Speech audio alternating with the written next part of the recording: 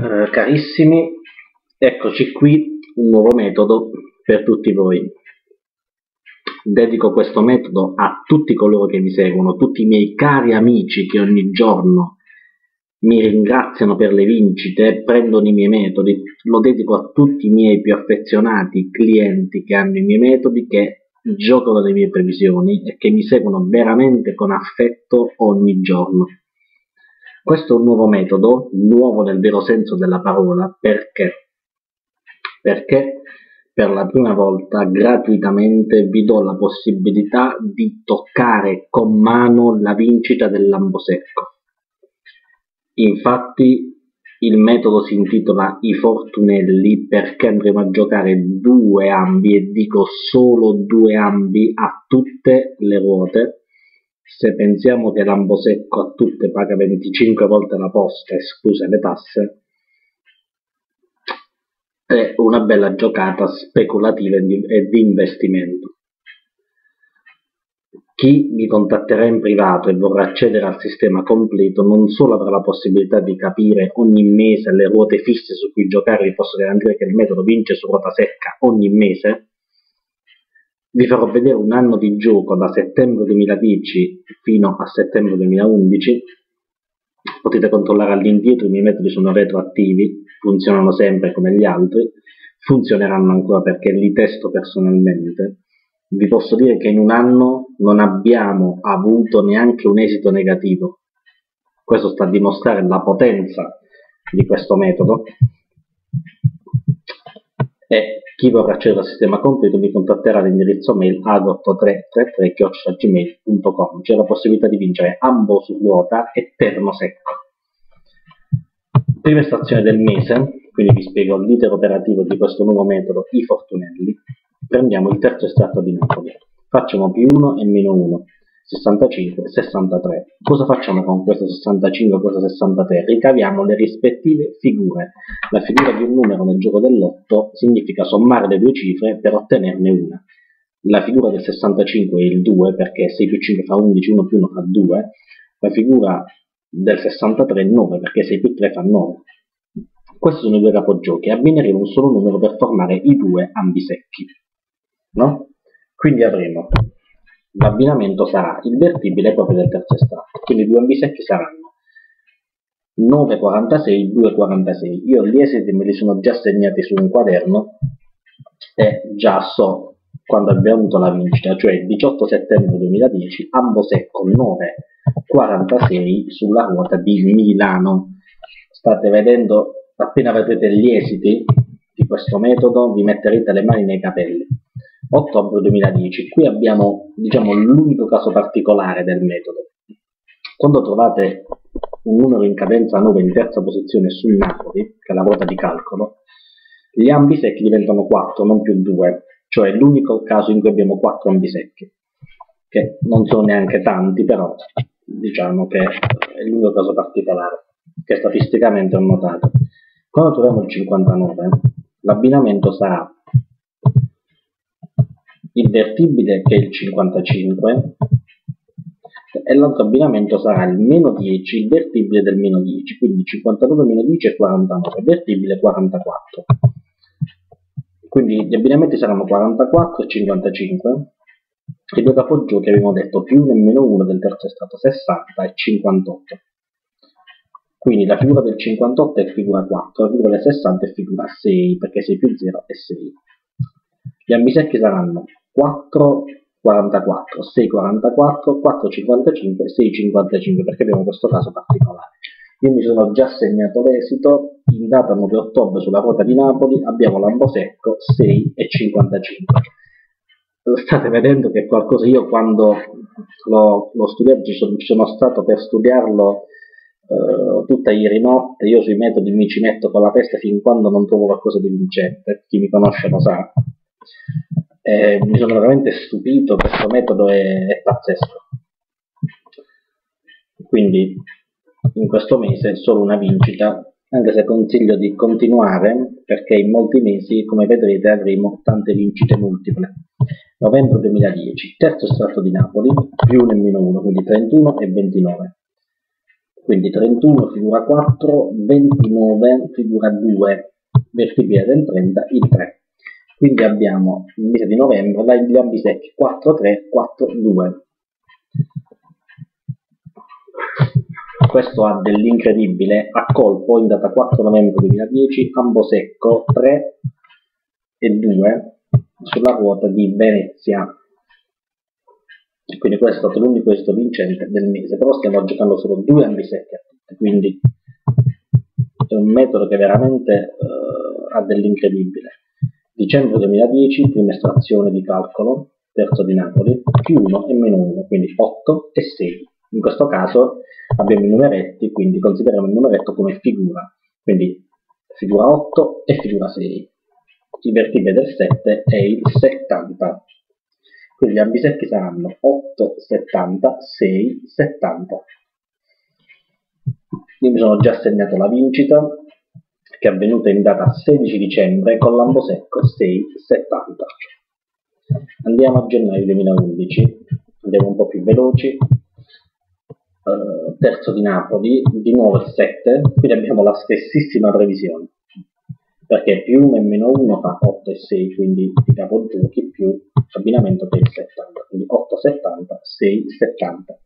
Vi faccio vedere cosa è successo in questo mese. In data 11 gennaio 2011 sulla ruota di Torino, ambo secco 6 e 70, e in data 29 gennaio 2011 ci dovrebbe essere l'ambo secco 6 e 70 sulla ruota di Palermo, eccola qui. Quindi 2 vincite in un mese, giocando solo 2 ambi secchi. Come vi ho detto, ci sono anche vincite multiple. Febbraio 2011, terzo di Napoli il 5, più 1 fa 6, meno 1 fa 4, quindi i capogiochi saranno il 6 e il 4 abbinati al vertibile del terzo estratto, cioè il 50. Quindi 6 e 50, 4 e 50. In data 17 febbraio 2011 sulla ruota di Venezia vinciamo l'ambo secco 4 e 60,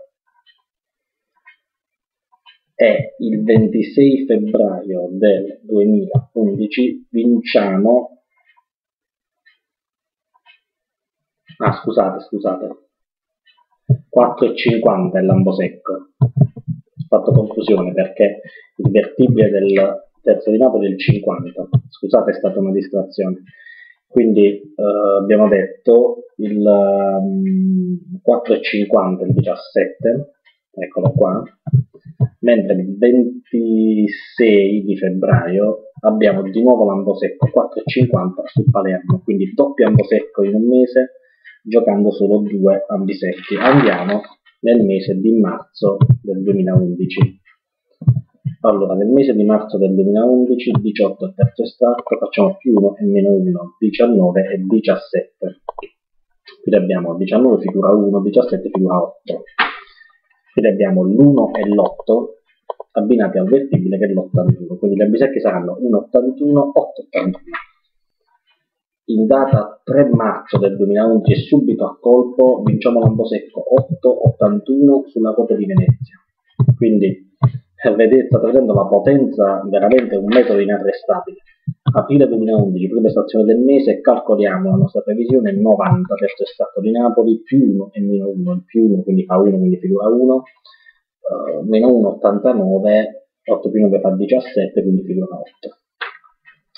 Abbiamo di nuovo i capogiochi sono 1 e l'8 abbinati al vertibile del 90 che è il 9, perché il vertibile di uno zerato è sempre il numeretto.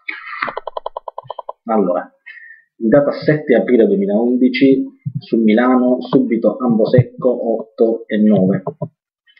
Ancora 12 aprile 2011 ambo secco 1 e 9 sulla ruota di Bari, e ancora in data 30 aprile 2011 ambo secco 1 e 9 a Venezia. Vorrei vedere in questo momento proprio le vostre facce vedendo questi esiti incredibili.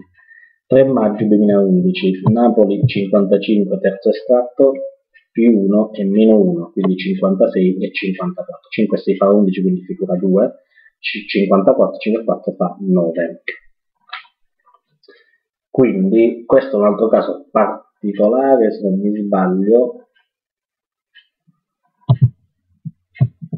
perché praticamente quando abbiamo il terzo estratto 55, come abbinamento ci verrebbe il 59, quindi nel caso in cui o troviamo la cadenza 9 qui o l'abbinamento per l'ambo secco è il 59, noi giocheremo il 59 che è il primo abbinamento, lo giocheremo 4 ambi secchi, non più 2, quindi ambi secchi saranno 9, 9 59, 2 59, 9 44, 2 44, perché faremo 59 meno 10 è il vertibile, quindi 44. Quindi quando c'è il 59 di mezzo, che sia abbinamento, che sia terzo estratto, si fa sempre il vertibile del meno 10 del 59, quindi 59, 49 e 44. Vediamo quello che succede. Abbiamo detto 2 e 9, in data 21 maggio del 2011, prendiamo l'ambo secco 9, 44 sulla ruota di Napoli, e in data 31 maggio su Firenze prendiamo l'ambo secco ancora 9 e 44. Mese di giugno del 2011. Terzo estratto 70 più 1 e meno 1, quindi 71, 69. 69 di figura 6, 71 di figura 8. Vediamo il 6 e l'8 abbinato al vertibile del terzo estratto di Napoli, che è il 7. Io mi sono già segnato la vincita il 28 di giugno su Milano, vinciamo il 7 e l'8. Ricordo che gli ambi secchi erano 6 e 7, 8 e 7. Luglio 2011, terzo estratto di Napoli 68, più 1 e meno 1, 69 e 67.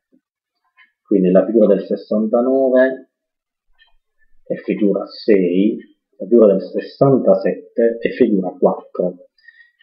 Il vertibile del terzo estratto è l'86, gli ambi secchi saranno 6,86, 4,86.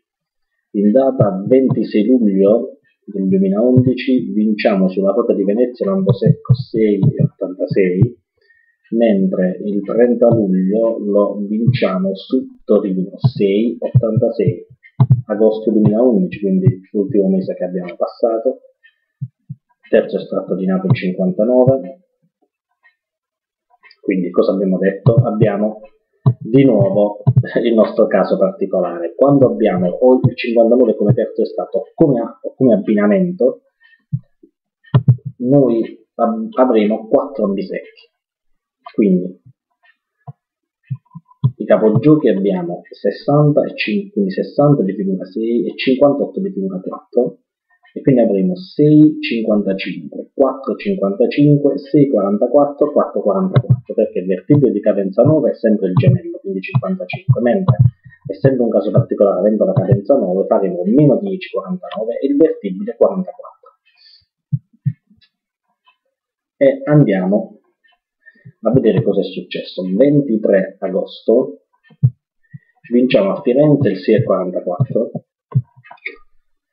Il 27 agosto abbiamo un esito pazzesco, perché non solo prendiamo i due capigiochi insieme, ma prendiamo un doppio ambo secco su ruota, 6,44, 4,44.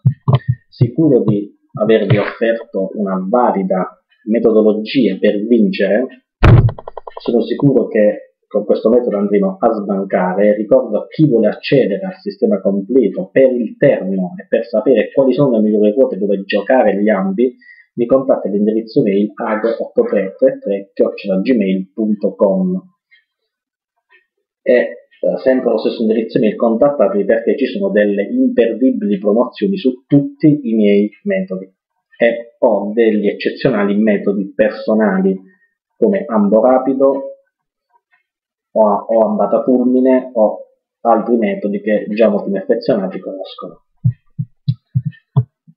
Per nostra fortuna la previsione di settembre ancora non è sortita, ci aspetta l'estrazione del 15 settembre 2011, la previsione io ve la lascio e sicuramente l'andremo a vincere, sicuramente abbiamo il 5, quindi più 1 e meno 1 fa 6 e 4, gli ambi secchi sono 6 e 50 e 4 e 50 da puntare a tutte le ruote. Vi faccio un in bocca al lupo da mister Sbancolotto.